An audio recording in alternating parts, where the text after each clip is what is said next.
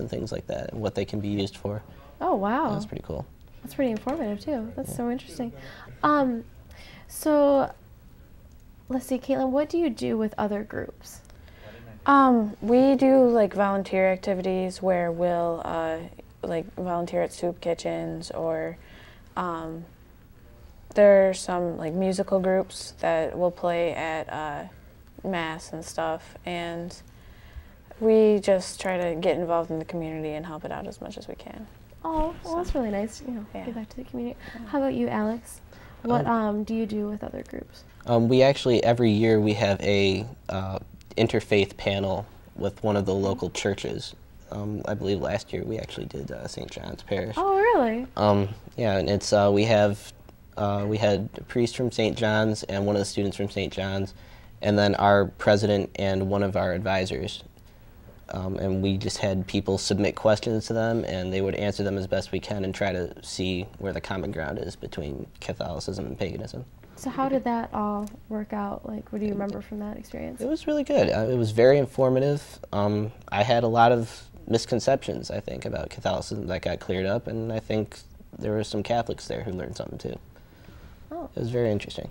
Can you explain one of those misconceptions for us? Well, I mean, one of the things within, it's kind of a stereotype that Catholics can be somewhat intolerant or something like that, and it kind of showed us that they were wrong. I mean, they're more tolerant than they seem on the surface to us.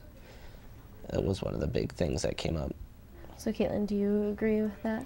Oh yeah, I know that a lot of people, the misconception is just completely obsolete because there are so many people that are just, they're open to diversity and open to other people's thoughts and ideas. They don't completely shut out, like, oh, that's not what I believe, so you're wrong. There's barely anybody like that anymore. Oh, so have you had any like problems with other groups at all? Like, I know you said they were really tolerant and everything. I haven't personally had any problems with other groups, but there's like stuff in the media where people call out Catholics and say, oh, you know, you're worshiping false idols and stuff because we have the saints and we pray to them to intercede for us to God, and we ask for their help. And people like to skew things and say that we're completely just off course from that our religion is wrong and they're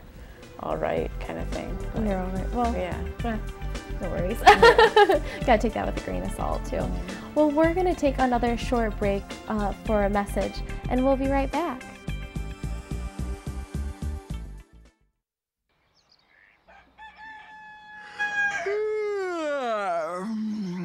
Morning.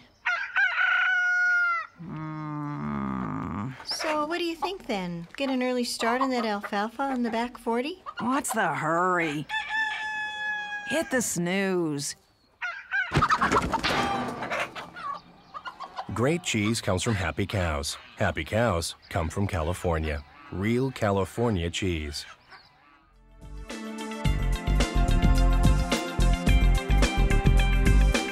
We're back again with our guests, Caitlin Belcher from St. John's Student Parish and Alex Meyer from Green Spiral.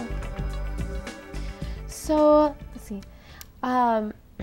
Alex, are there any activities that you would say particularly help bond members, like maybe new members or something to your group?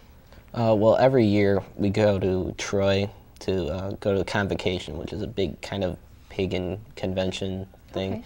There are a lot of workshops there. There's a lot of speakers and authors who go to that. And I don't believe we're going officially this year, but we're kind of going unofficially. Unofficially? Unofficially. And we all kind of stay together in a couple of hotel rooms, and that's how I really got to know people within the group. So I think that that's a big bonding experience. And it's also really informative for people who are kind of new to paganism or younger or didn't grow up in it.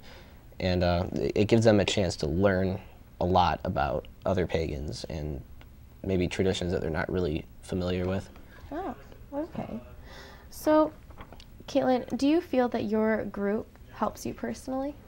Yeah, St. John's has been a really big influence. Like, I have met a lot of people through it, and people are really welcoming, and I love it there. it's really, I love it. It's so nice. I don't really know what else to say. It's just, I feel so welcome there, and it's That's a nice. good feeling. Yeah. So how do other students react to your group, Caitlin? I actually, I think a lot of people find it not, not as threatening as like some people think the church seems to be. But and it's like I said, it's a really welcoming place, and anybody can come and stop in for a mass just to see what it's like. Just to see what everything is and what it entails. Yeah. How about you, Alex? How do you feel other students react to your group?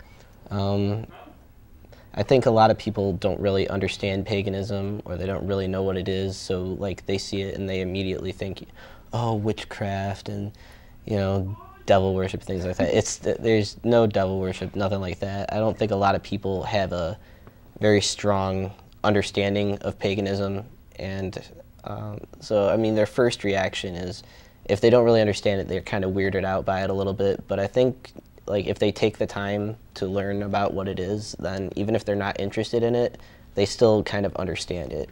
Yeah. And they understand that, I mean, there's a lot of misconceptions and there's a lot of problems with people who aren't educated by it.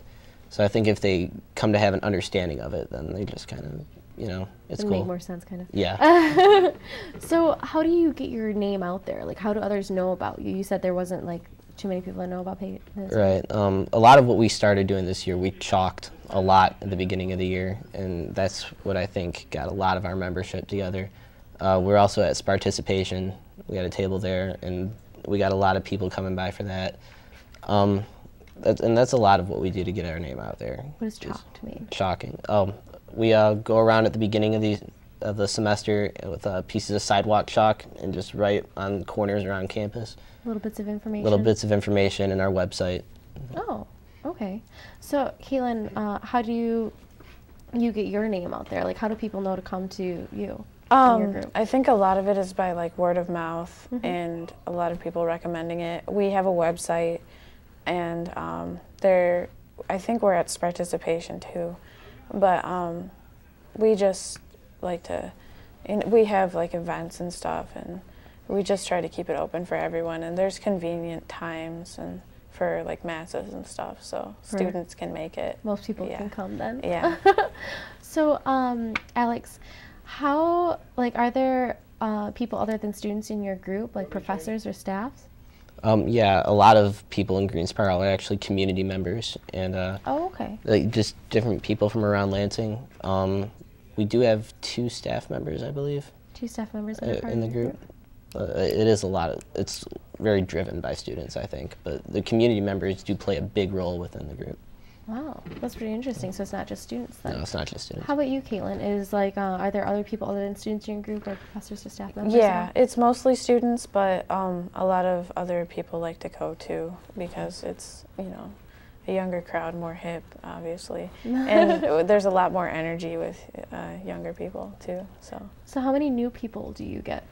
I'm not exactly sure, because I'm a freshman and I just joined.